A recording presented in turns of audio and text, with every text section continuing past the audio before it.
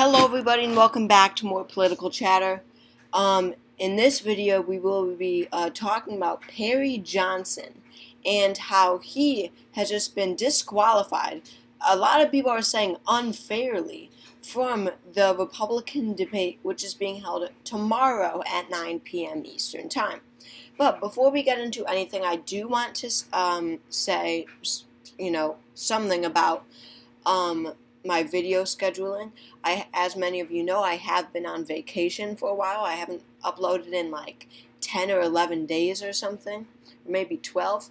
And I'm actually still on vacation, but I do have my laptop. I don't know why I haven't been making videos. I just realized that I could right now since I do have Wi-Fi. But, I do get back home in Connecticut today. So we will be moving on to a more normal schedule moving forward. But that being said, let's move on to this video. So Perry Johnson is a businessman from Michigan who has really become a sensation on social media. I mean, I shouldn't say a sensation. Still, the vast majority of Americans do not know who this guy is. But he has become a, kind of like a funny, not a joke candidate, but definitely one that makes people laugh. A lot of people pretend to really like him. Someone that liberals will say, oh, let's get Perry on the debate stage. Let's donate $1 to Perry Johnson. But this businessman from Michigan, this presidential candidate, also known as the quality guru, somehow did make it onto the debate stage, or that is what it appeared like. He did reach 40,000 individual donors by doing the gift cards. He did donate $1, I'll send you a $10 gift card. That got him to 40,000 donors, and amazingly, in a whirlwind 24 hours, a few days ago, 2 days ago, it appeared that Perry Johnson somehow, again, in 24 hours, met all the polling requirements. It appeared that he got 1% in 2 national polls and 1% in 2 state polls. And Politico had put him, and NBC News, everyone had said that it looked like Perry Johnson had qualified for the debate somehow. He was on the Politico tracker. But recent changes, and a lot of people are saying, as I said, a lot of people saying that this is very unfair. But the RNC, who hosts the debate, is now saying that Perry Johnson has actually not qualified for this debate and that he is still one poll short. And this comes after you can now not qualify for the debate. So they are saying that Perry is done, that he cannot qualify for this debate no matter what. And this is just coming out today, and it's really big news, and it's getting a lot of attention on social media. But as I said, I mean, this is making headlines. Perry Johnson, because once he was qualified, then people started to find out who Perry Johnson was, and then they're like, who is this guy who qualified for the debate? I mean, this is kind of crazy. This unknown guy, Perry Johnson, is in this debate. So we got a lot of attention from that, and that's causing lots of people to be upset. Because, of course, people do want outsiders on the debate stage, and Perry Johnson not being on that stage, will be a blow to a lot of people who found out about him 2 days ago when he qualified, and it's going to be disappointing to a lot of people.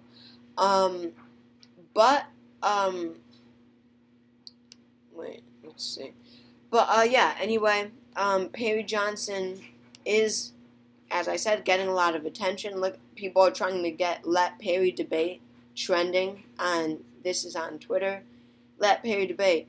Let's see how far back this goes. 1, 2, 3, 4, 5.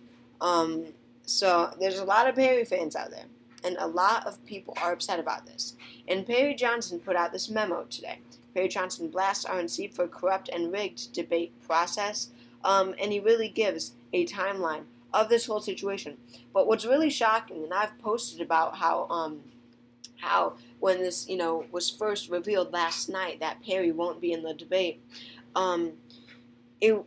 everyone assumed it was because of the Trafalgar polls, because Trafalgar, especially after 2022, has been seen as this untrustworthy polling organization. And if we look on this tracker, it was, look at that, all three of Perry Johnson's qualifying polls now were from Trafalgar, a national, New Hampshire, and in Iowa.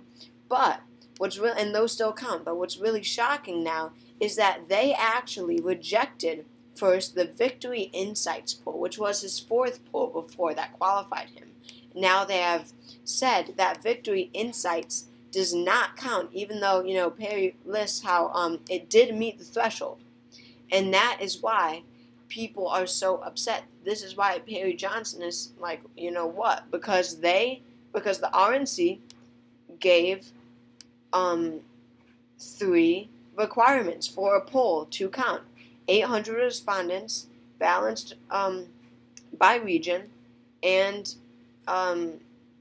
it was consistent with other national polls, and it wasn't affiliated with any campaign. And that was true for Victory Insights. But now they are suddenly saying that it wasn't a national poll, and that regions weren't counted for. And Perry has proven, the Johnson campaign has proven that that's actually not true. So that will be very interesting to see where that goes. But the RNC is now not counting Victory Insights poll. Politico has taken it off, and Perry Johnson now does not have that poll. And apparently, Perry Johnson is actually, according to this timeline here that Perry Johnson provides, he's saying that he polled 1% in a Newsmax/McLaughlin poll that would count. I don't remember seeing that, but he's saying that they rejected that too. Explaining that the McLaughlin poll would not be counted either, and that he was not on the debate tape. I guess they didn't even provide a reason for that one. So, I mean, this is definitely something to watch. And Perry Johnson has actually said that he will be in Milwaukee, and that, he will put up a fight, and that he is still trying to get on this stage. So, I mean, it's crazy. It's definitely an unfair system, how it's looking right now. I don't really think they expected Perry Johnson to get on, but, I mean, look, they allowed Asa Hutchinson to get on, no problem, no opposition to any of his stuff. But Perry Johnson, who, has, whatever. A lot of people are upset about this. But anyway, thank you all for watching this video. I hope you all enjoyed. I will make a few more videos, before this presidential debate. But anyway, I hope to see you all next time. Thanks again.